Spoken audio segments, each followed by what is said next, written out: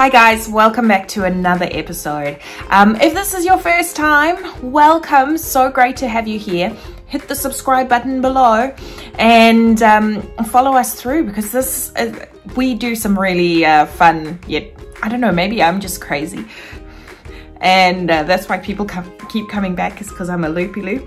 But pretty much what we're going to be doing today is we're going to be covering 5 ways to fill up that blank space in your planner, in your bullet journal, or even your undated planner. I'm going to be using my Archer and Olive undated planner today, and I'm just going to use one page just to show you 5 different ways to fill up that extra space.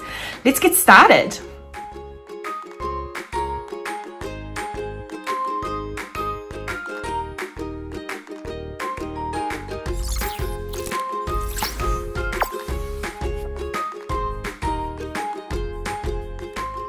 Alright, getting started with our Archer and Olive undated planner, we're opening up to just a pretend page, and we're going to be filling up these blank spaces with some general stuff. So the first thing we're going to do is we're going to fill one space up with stickers. We're going to use the entire space, and we're going to use as many stickers as possible. Just putting as many quotes and cute little embellishments as we can into that one little box. The next thing we're going to do is we're going to make a meetings notes section. What a simple way to keep those meeting notes in one place, and also a good use of that extra space if you don't know what to do with it.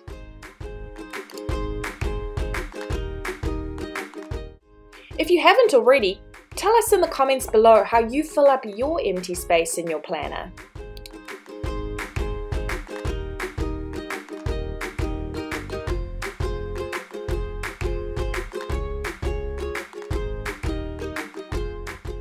The next thing we're going to do is sketchnoting, and this is kind of a combination of sketching and note-taking.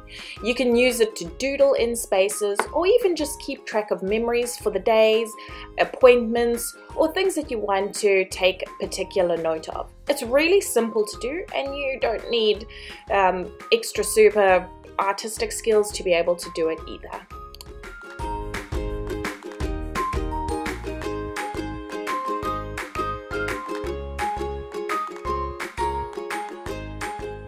Alright, really simply, we're going to add in a memory keeping page by just painting in a bit of these blocks. I'm going to use up the Friday and the weekend to take up space and use my cute little photo. Finally, we're just going to add a simple quote into the block. What a great way to fill it up.